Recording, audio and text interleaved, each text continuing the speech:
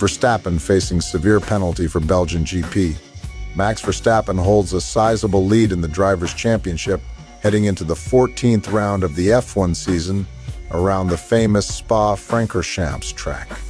Max Verstappen's chances of a successful Belgian Grand Prix weekend may be dealt a blow, with the Dutchman set to take a grid penalty for the race.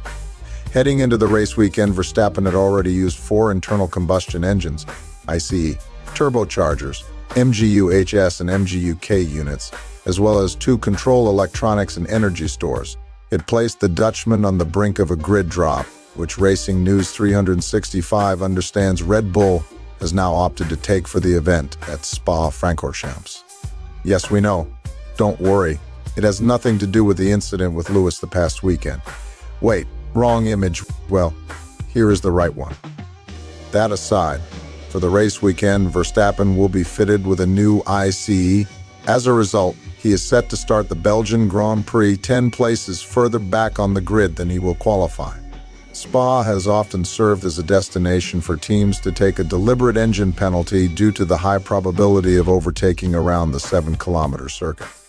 Verstappen enters the race weekend holding a 76-point lead in the Drivers' Championship ahead of Lando Norris.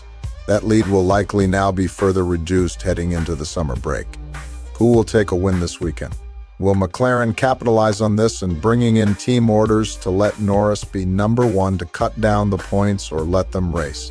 Will Mercedes be strong this weekend? These teams need to understand that Max Verstappen has a large points gap to everyone. Rather than having teammates fight for wins and taking points from each other, they should have one driver to try to chess Max down in points. Red Bull have one driver reason Max in up there in points. Tell me what you think in comments. Who do you think will win the race? Lewis Hamilton, George Russell, or Lando Norris? I know McLaren will do the right thing and let Norris be one to chess Max down. Please like and subscribe to Kelly E. Showcase TV.